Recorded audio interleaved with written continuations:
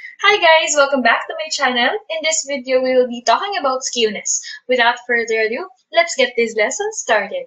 Skewness is one of the measures in order for us to describe a certain dataset. Specifically, it involves describing the dataset based on symmetry, whether symmetry is present or absent in a certain dataset. Coefficient of skewness is computed using this formula. Regardless if the data set is grouped or ungrouped, we will use this formula.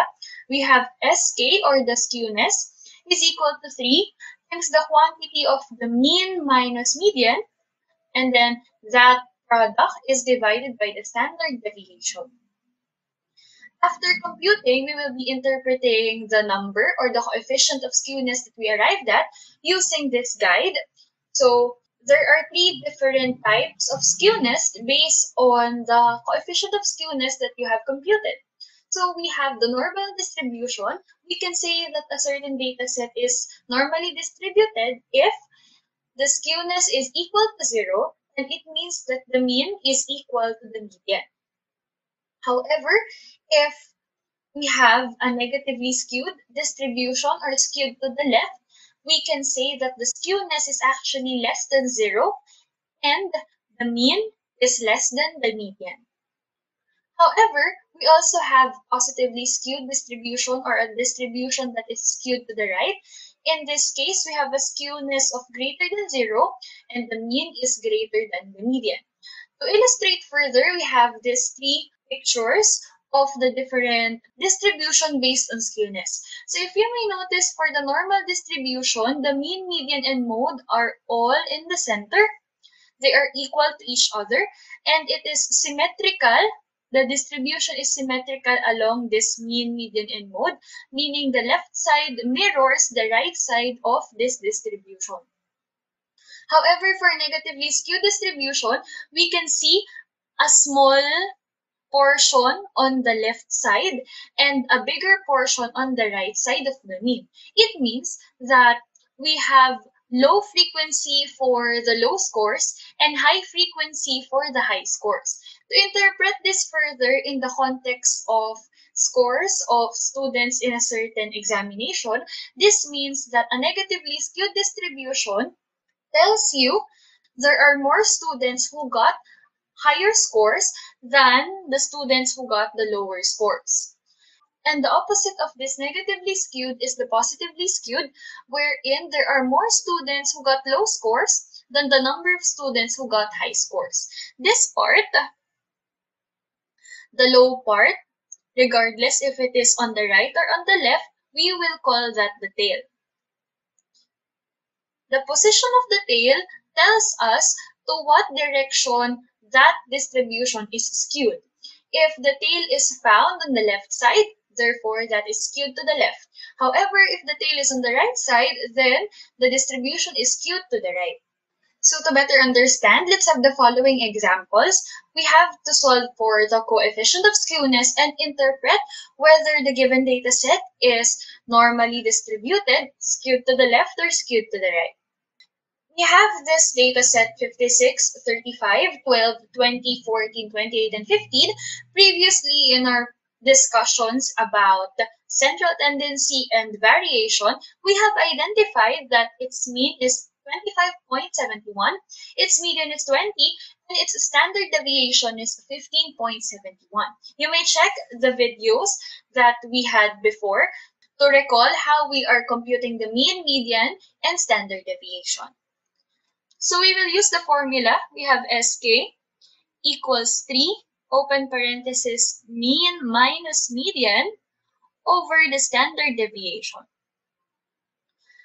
Our mean is 25.71 minus the median of 20, and the standard deviation is 15.71. So basically, we are just substituting the values and then solving the resulting expression.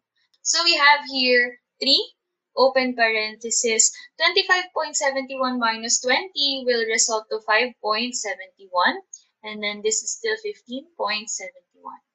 Multiplying the two numbers in the numerator, we will arrive with 17.13. And dividing that by 15.71, we will get 1.09.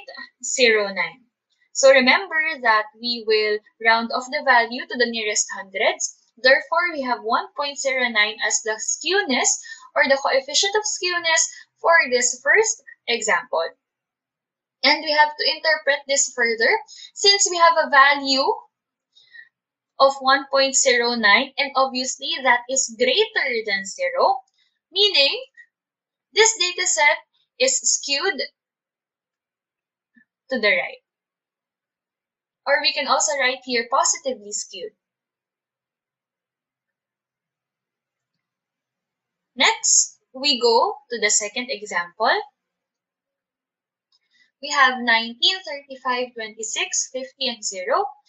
And also, previously, we have identified its mean, median, and standard deviation as these values. I challenge you to pause this video for a while and solve for the coefficient of skewness. Afterwards, interpret it. And then after a few seconds, we will resume to check if your answer is correct.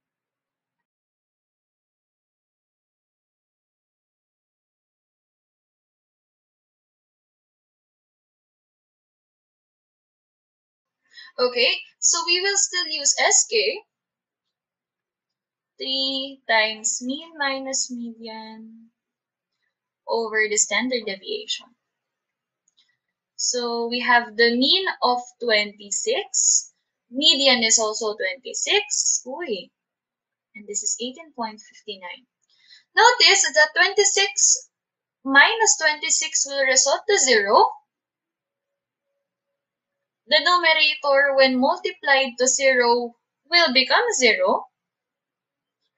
And the answer to this fraction is also 0. Therefore, our SK is 0. And since it is exactly equal to 0, we can say that this distribution is normal distribution. Recall the definition of the three kinds of skewness that we have mentioned a while ago. If the mean and the median are equal to each other, then that is a normal distribution. However, if the mean is greater than the median,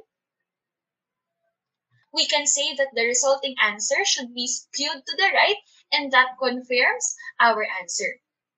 However, if we have a median that is greater than the mean, then that is a distribution which is negatively skewed.